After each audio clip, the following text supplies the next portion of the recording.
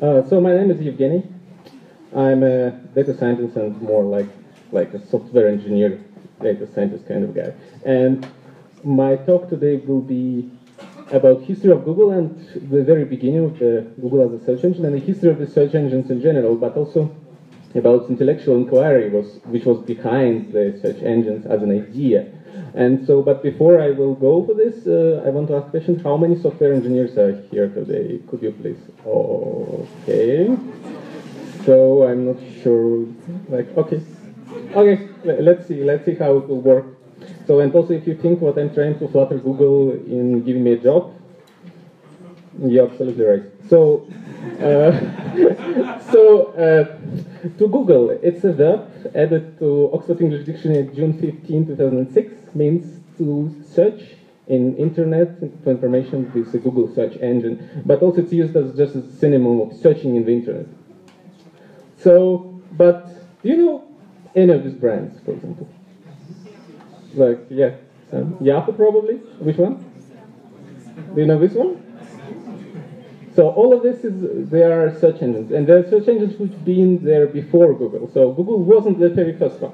Yahoo still exists, and MSN got rebranded as Bing, maybe you know it. So how does it happen? How Google gets so much advantage? And to answer this question, first we need to look a little bit in perspective. So the state of the search in 1998. And to give you some feeling about how it was in the time, I will give you two quotes from the paper written by the founders of Google, in which they describe the current state of art in this year. So the first quote: people are still only willing to look on the first few tenths of results. So it was implied what you're looking for few tenths of results before it. And my favorite one: only one of the top 4 commercial search engines finds itself. It means you type in Google and you don't get result. So you can get some idea of the quality of this product in a moment. So, but before I will go to all the complications and the problems, which were the reason why it was the quality of search in a moment, first I would like to answer this question, which I got asked when I've been preparing this presentation. If it looked strange for you, I'm sorry. And I was really fascinated how to answer this, actually. So let's ask another question. How much time would it take for one request if you will go over all the sites in the internet in the current state of arts? So it's approximately 4.6 billion sites in the internet nowadays, taken 10 milliseconds for one site, which is very, very optimistic. It will give us 36 million seconds, which is equal to 552 days for one request. And the Google is serving 30,000 requests per second. So now we can kind of understand what, if we want to have something which is called search engine, we need to pre-process the data. So we cannot just go around and look in the internet every time when someone is asking. And so if you look abstractly in this kind of problem, so you can think about internet as a collection of pages, and on these pages you have a text. And so in a very primitive example, you just want to retrieve all the pages which contains the text which you put in a query, right? And all of you, doesn't matter you're a software engineer or not, know this concept. It's called index. So this is a book index, which is just a mapping of a word to the page on which you can find this word. And so it works fine. It works fine for the pages. Okay, so by following this principle, let's think how we will do it in the internet. So we just take one page, put a number, just put an index 1 on this, and then we go sequentially through all the words, all the terms on the page, and store it in the form of mapping between term and the page ID.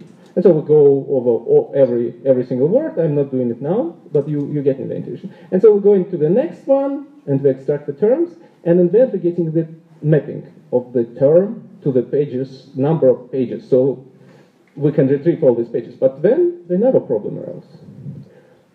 So you can see it's 56 million pages for our search query. So it doesn't give us anything. By the way, have a look on this number. So it's a little bit less because Google has index. So, but if you look on this problem, we understand it's another problem which is called problem of ranking.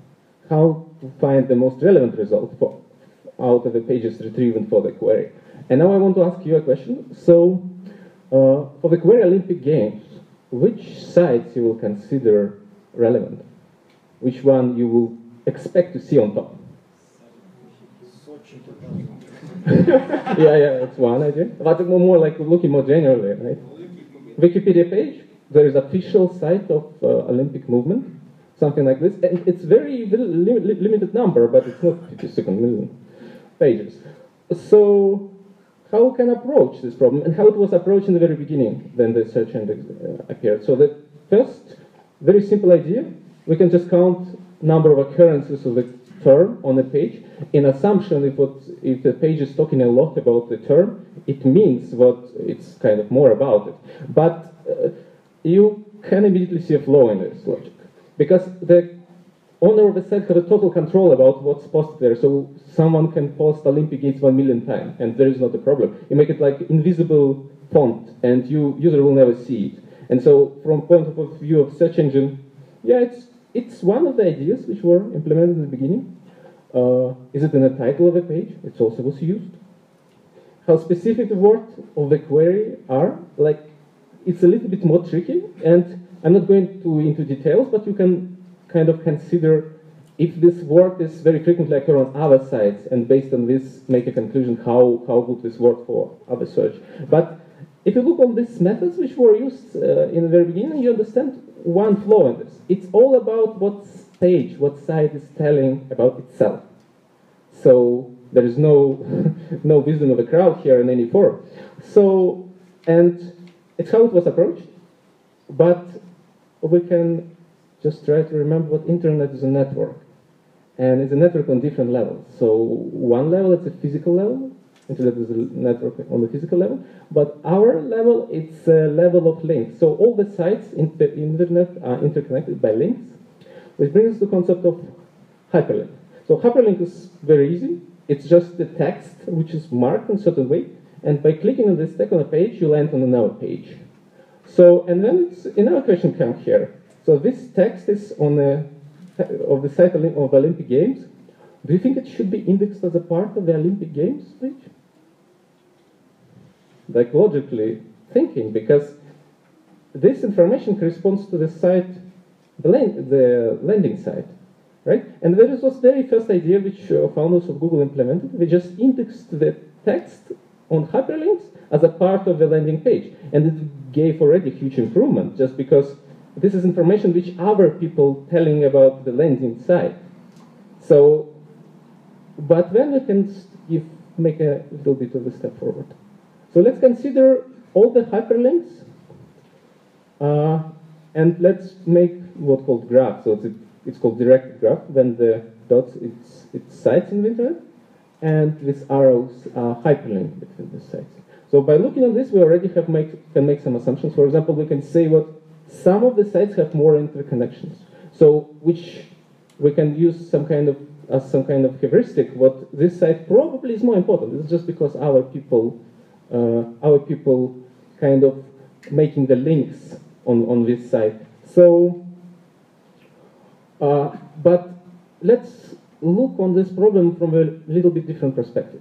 So when we're talking about relevance of a site, we can say, but it's a site which are more likely to be visited by the people.